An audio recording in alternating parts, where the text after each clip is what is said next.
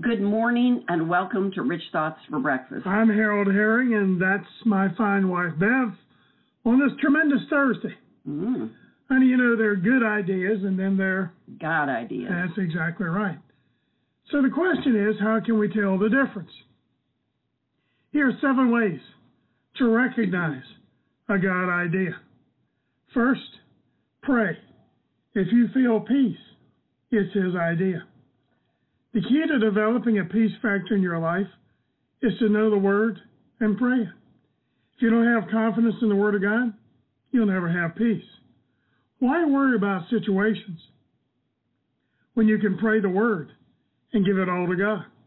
Let Him deal with it. Praying with confidence in the Word is the antibiotic for disease of a worried mind. How about that? I need to say that again. Yes, you do. Praying with confidence in the Word is the antibiotic for the disease of a worried mind. And as I've said for years, if you worry about situations, it means you don't trust God. Gain strength, comfort, and yes, peace with John 14:27. 14:27, the Classic Amplified Bible. Peace I leave with you. My own peace I now give and bequeath to you. Not as the world gives do I give to you. Do not let your hearts be troubled, neither let them be afraid. Stop allowing yourselves to be agitated and disturbed, and do not permit yourselves to be fearful and intimidated, cowardly, and unsettled. You know, we used that scripture recently, but there must be a reason the Lord's led us back to it again. Particularly the last sentence in that verse. Stop allowing yourselves to be agitated and disturbed, and do not permit yourselves to be fearful, intimidated, cowardly, and unsettled. And that is so true. Second, does it line up with the Word? God will never give you an idea, a directive, a new thing, or any word from Him that conflicts with His Word. It just will never happen. And how can we be so sure? Well, in Mark 3:24, Mark 3 verse 24 in the Classic Amplified says, "And if a kingdom is divided and rebelling against itself, that kingdom cannot stand." God will never lead you to do something that does not line up with His Word. You will never receive an unction of the Holy Spirit that is outside the Word of God. And if there is a misdirection involved, you can rest assured it is not God. And one more thing that we feel stirred to say, and we like to call it the 1-2 punch. To know if your ideas line up with the Word. Number 1, don't think like the world thinks.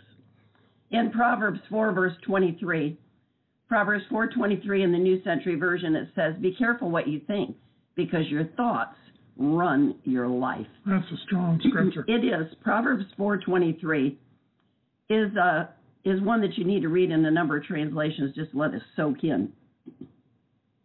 But if you want to know if your idea is a God idea, then the words of Romans 12:2, the words of Romans 12 verse 2 in the New Living Translation, you need to take it to heart. It says, "Let God transform you into a new person by changing the way you think." Hallelujah.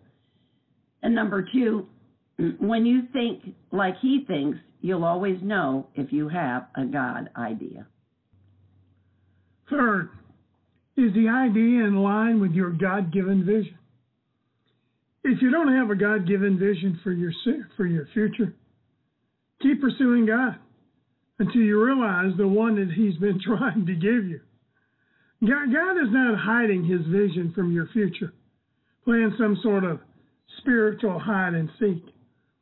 If we don't have a vision, somewhere we've lost or are ignoring the revelatory insight that God is trying to give us. Habakkuk 2:2 comes clearly to mind. "And the Lord said, write the vision and make it plain,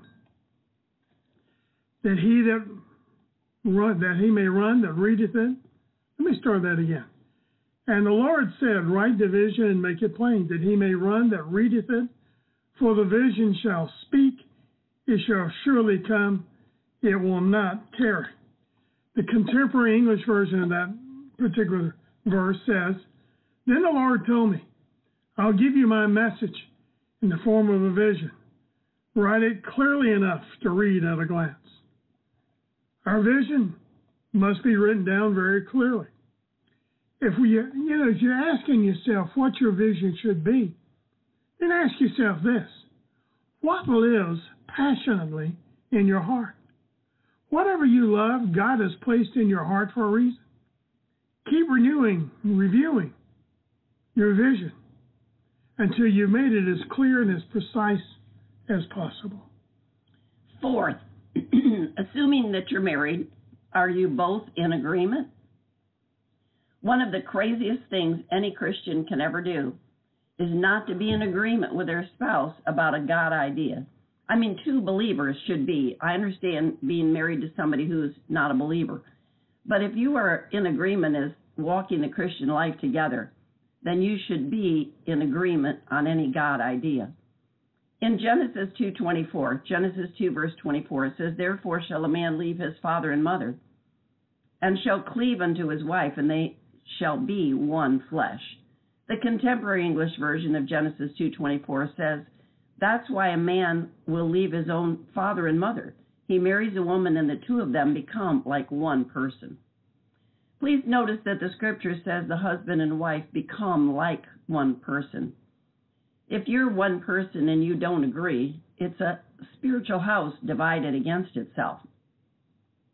In Ephesians 5:31, Ephesians 5 verse 31, it also says, for this cause shall a man leave his father and mother, and shall be joined unto his wife, and they two shall be one flesh. One flesh is like becoming one person, and you may be working on it, but the key is to be working on it. Because in Amos 3 verse 3 in the New Living Translation, it says, can two people walk together without agreeing on the direction? And I know somebody is saying, and I understand, but Brother Harold, Sister Bev, my spouse is a heathen and not interested in the things of God or achieving the success he's ordained for us. And this is often a very unfortunate situation. But God, hallelujah, but God can help you and direct you. And it may take some dedication on your part about what you say and how you do and how you act. But God will give you the godly response to your situation. He can, forgive your mistakes if you got bound up along the way. But he can also make some things happen because he is always there for you.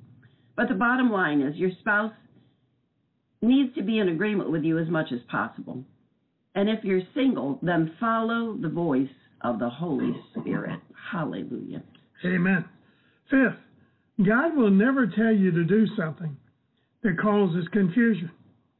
Our Heavenly Father is a God of order. Confusion is the devil's anointing. Peace and courage, where confusion divides, drives. If you feel driven, stop, because the enemy is in your camp. From the first scripture till the last, God brought order out of chaos and confusion. Read the first 3 verses of Genesis. Where you find sin, you find confusion. James 3:16, James. For where envy and strife is, there is confusion in every evil work. That is a very insightful scripture. God will give you ideas to bring order, but he will never give you an idea to create what he hates, confusion. Well said. 6, get confirmation from someone in your inner circle. There might be, there's always going to be somebody that you just kind of develop a relationship with, that thinks and believes and likes to talk Jesus with you. So who forms your inner circle? Is it your best friend at work, people in the neighborhood, somebody you grew up with, those you played, sports with or something, or had a Pilates class with, or somebody at church? But name the people that you consider in your inner circle. And how many people are there? Maybe 1, 2, 5, 7? What qualifies a person to be in your inner circle other than familiarity? What does the Word of God say about your inner circle? Jeremiah 23:18 in God's Word translation says this: Who is in the Lord's inner circle and sees and hears His Word? Who pays attention and listens to His Word? There you go. Inside insight. Inside insight. True. It's true. If your inner circle is comprised of people who listen, pay attention, and act on the Word of God, then you have somebody, or maybe even a small group, in which you could share your ideas.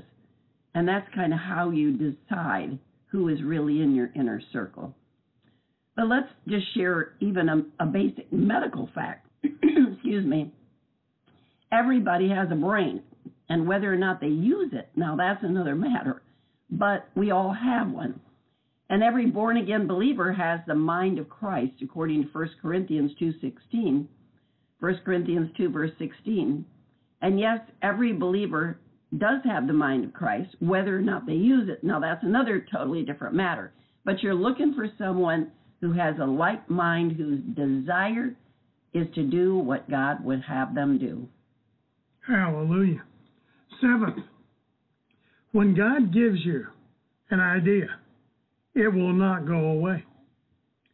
God gave you one of His ideas, not just for you to play with, tell your friends about. Know that God gave you a creative idea for you to do something with it. You know, honey, I'm not sure who said this next quote. Frankly, I wish I had. Oh. Nevertheless, it's powerful. Here it is. God gives you His spiritual ideas, and in turn, they give you daily supplies. Hallelujah. See, it's up to us to provide daily nourishment for His idea. We're the one for whom it will grow and multiply. How do you provide nourishment? Well, 7 words. Read your Bible. Do what it says. Hallelujah.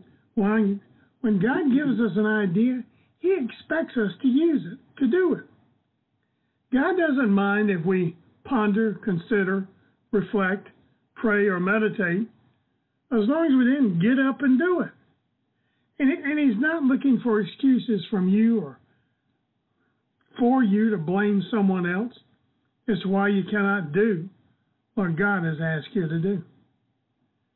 You can have a God idea, but it also must be in God's timing, or it will be a failure.